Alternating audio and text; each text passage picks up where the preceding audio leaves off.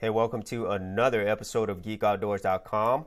And on my continuing series on making the move from Windows or Mac to Linux, today I'm going to be talking about some very useful commands and also some system tools that you could use to monitor what's going on and also at the same time to get rid of things that are causing problems on your system. Now, before I go forward, if you have not seen my original video where I showed you how to install VirtualBox in your Windows machine or Mac, and then show you how to install Linux Mint within the VirtualBox, be sure to check it out in the description below, and that will show you how to do that. Now, I'm going to go ahead and go into my virtual machine right here, and I'm going to show you these very simple but useful commands and also tools. So let's go full screen. So if you are new to Linux, specifically Linux Mint, you're going to have to relearn a lot of things that you were used to in Windows. Okay, I'm specifically talking on Windows. So one of the things that a lot of people are used to in Windows is the CTRL+ALT+DEL command. And what that allows you to do is bring up basically a task manager. Now in Linux Mint, there is not a default command for that. If you do press CTRL+ALT+DEL, normally it'll give you some options to shut down your system. So let me show you some actual tools that you can use right here in Linux Mint, which are very similar, but I think they're actually better. And the first one is actually the system monitor itself, which is basically the Linux version of the task manager. So if you go here to your menu, you'll find it right here. You click on system monitor.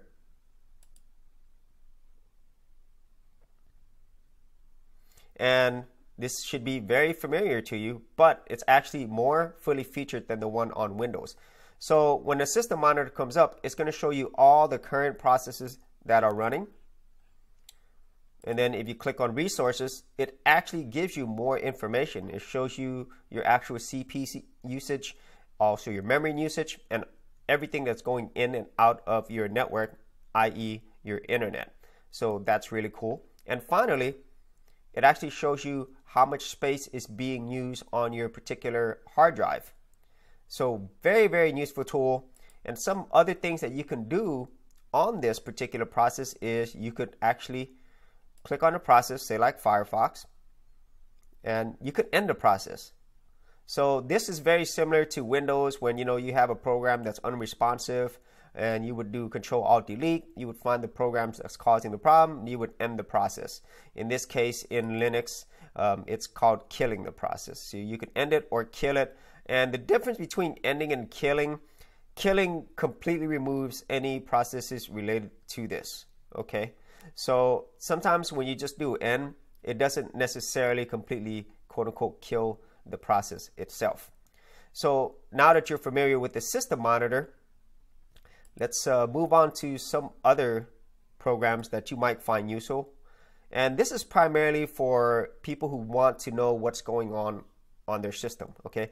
And like I said, the system monitor is the best one overall, but there's also some other ones that are built in.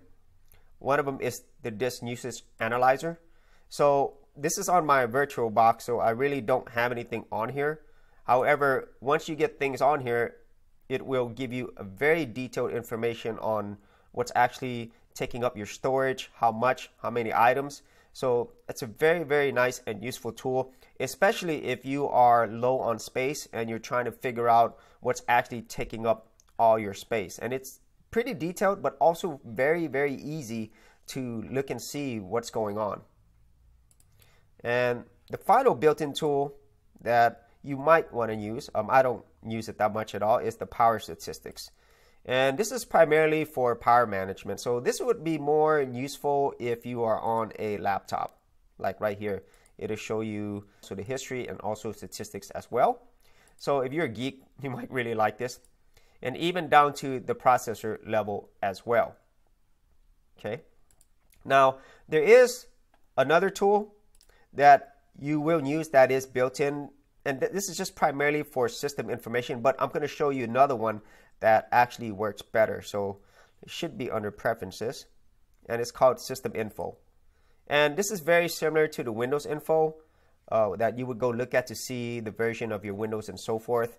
But it's very, very basic. I don't really like this tool that much because honestly, it's just too basic for me. Okay, but it gives you a really quick snapshot of what's actually on your system, your hardware, and also your operating system versions as well, and your Linux kernel version. However, there's a tool that I like that's a lot better than this. So if you go here to your menu, you can go to your preferences, or actually it's under administration, and then you could go to software manager, and then once you bring up your software manager, you're going to want to look up a tool called Hard Info. Okay, and it doesn't really sound like a good name, but it really is an awesome tool. They should have called it system information. That would have been a lot easier to look at.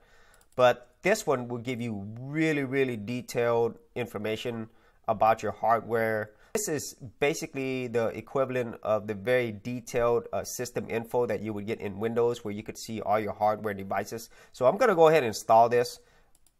I wish that this particular tool was actually installed by default, because it is so much better than the default system info that you get. Okay, so now we got the Hard Info System Information tool installed, and where you will find it now is you go to your menu, go to administration, and then you see a new program called System Profiler and Benchmark. And this tool is really, really detailed, and it does more than just give you a summary. So let me show you quickly what it does. So right here, you could obviously see a general summary, but it's way more detailed than the default system information that I showed you earlier. It's a lot more information here. It tells you versions of your operating system, kernels. There's so many things here as well. And I'm not going to go through all this, but it's kind of self-explanatory. And then this is very familiar to people who are on Windows, where you could see all your various devices on here. So very similar, but I think this is way more detailed, and it's much easier to navigate than the one in Windows, in my opinion. And then also, one final thing that I really like about this tool is you could run benchmarks. So here, you could compare your actual computer versus some other machines that they have put as standards to go by. So I'm running this right now. So it tells you what your particular computer is compared to other comparable ones. And I'm not sure how often they update this, but it's really cool that you have it here, so you could kind of see where your machine is compared to others. So they got a few benchmarks right here. And also, really another nice feature is it allows you to generate a report, and you could choose the report for which type of devices, or actually which category that you want. And when you generate it, it gives you the option where you could generate it in HTML or text. Okay, so I'm going to just do text, so then I don't have to open up a browser. So we'll just save it right here under my home folder. Let's go ahead and save it. And it might take a second, because what it will do is it's actually also going to run all these benchmarks. Okay, now that's done. So let's go to our home folder. And here's the Hard Info report. Open it up.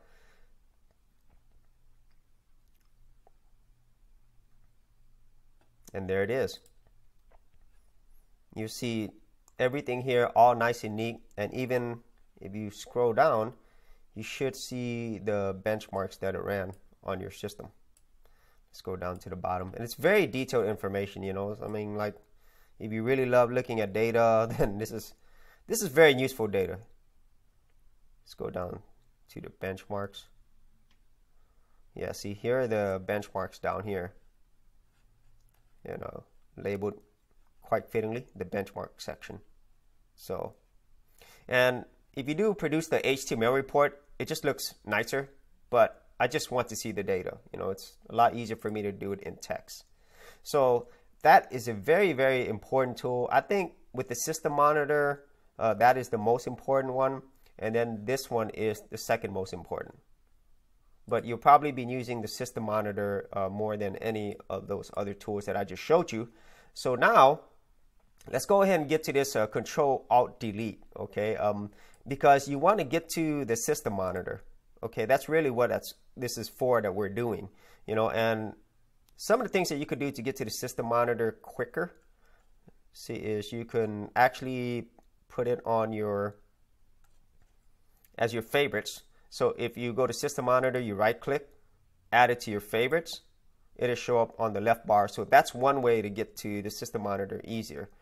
Another way is creating a command, just like the Control-Alt-Delete command. So how you would do that is you would go to menu, and you know, there's already a shortcut here for system settings, so I just click on that. And I'm going to show you how to do two basic commands that I think are very useful. One is the Control-Alt-Delete command, and there's another one to kill Windows. Okay, there are many other commands in Linux. However, I'm gonna not go into those. I'm just gonna go into these two because I feel like these are the ones that a lot of people are gonna use on a regular basis, especially the task manager, the Control-Alt-Delete command. So all you would do is go to keyboards right here, and what you would do is go to shortcuts. And if you notice, there are already some default shortcuts here. But what I want to do is add some custom shortcuts. So what you do here is add custom shortcut.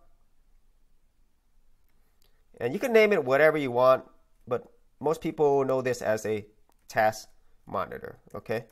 So I'll name it as such. And here's where it's important that you put the correct command. Okay, now we are in a GNOME environment, okay? That's the desktop environment for Linux Mint. So you would type in this command.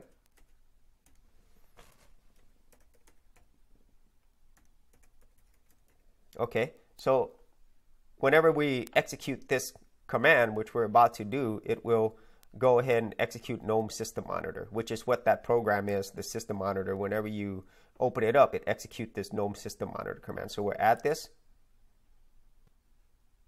So now you'll see the shortcut right here, but right now it doesn't have any keys, shortcut keys related to this command yet. So what you do is you go down here to unassign, double click, and now put in a key combination that you want. In this case, it's Control-Alt-Delete.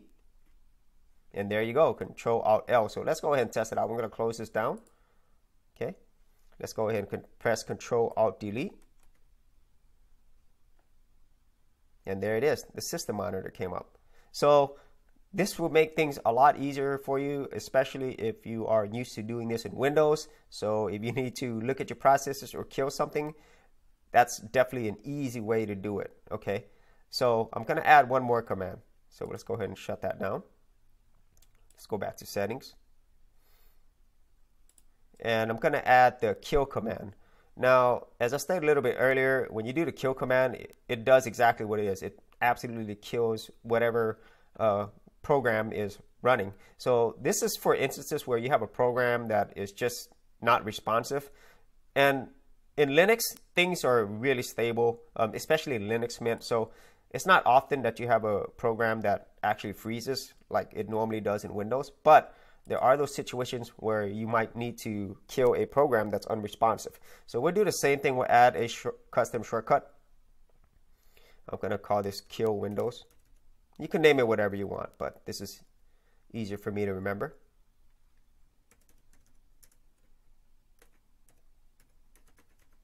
And the command you want to put is xkill. So we'll go ahead and add that. And just like the task monitor, you'll go ahead and add your key combination. So we'll go here, double click on it, and now you go ahead and add your command. I'm going to do Control K. Okay, so let's go ahead and close this and let's test it out. So say this program was unresponsive. What you do is press Control K, and what's going to happen is you're going to get this X. And this X, whatever you put it over and click, it will absolutely kill this entire process. So we'll click on that, and it's gone.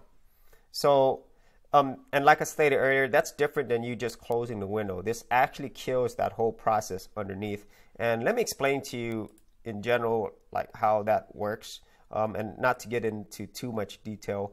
but whenever you open up your system monitor and you're looking at your processes, each process has a unique ID, okay? And so whenever you send a kill process, it will actually look for this particular ID and it will kill it, okay? So if I killed this one, it would send a command and it will kill this particular program. You know, now this is xkill is not something that you want to do on a regular basis. Like it even warns you. You know, it's better if you actually end the process. But for those situations where it is just completely unresponsive and you can't do anything, then that's what xkill is for. There are other kill commands, but those are the two main commands that I would put in because that's something that you're going to use regularly. Specifically the CTRL+ALT+DEL command, so then you could get to your system monitor. So that's basically it for this particular episode. It's very simple, very useful commands and very useful tools that you can use to not only monitor your computer and actually get more information on it, but also to create some very useful shortcuts. So if you had any thoughts on these commands or any others that you find useful, be sure to leave it in the comments area below. And if you did find value in these videos, be sure to leave a like and subscribe. Thanks for watching. Thanks for checking out this episode. And as always, if you like these videos, be sure to click on the subscribe button. And for full written content, audio content, and additional geek stuff, head over to geekoutdoors.com. And I'll see you outdoors on the very next episode.